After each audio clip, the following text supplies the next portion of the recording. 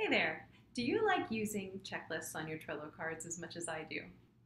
Well, there's a super simple way to copy a checklist from one card to another, and I'm excited to show you how to do it. I'm Anissa from Mama Goes Beyond, and this is a 2-minute Trello tip.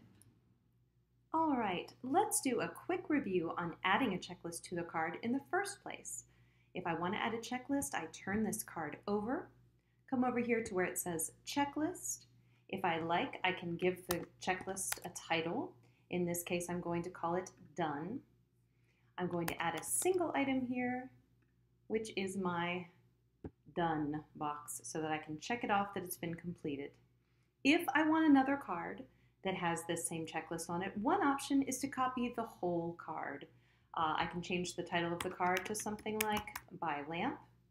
And when I create this card, you'll see the new By Lamp card has the same checklist on the back, the Done box, and the box is unchecked.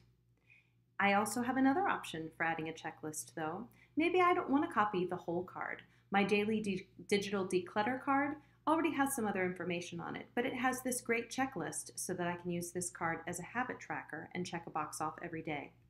If I want that same checklist to appear on my Do Yoga Daily card, I can come over here again to where it says checklist, and instead of copying the whole card, I can just copy items from this daily digital declutter card, which has this 31 days of the month checklist.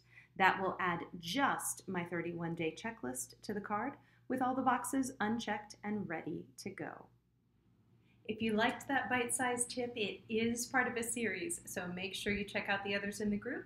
And don't forget to like and subscribe so you'll know when there are more videos released.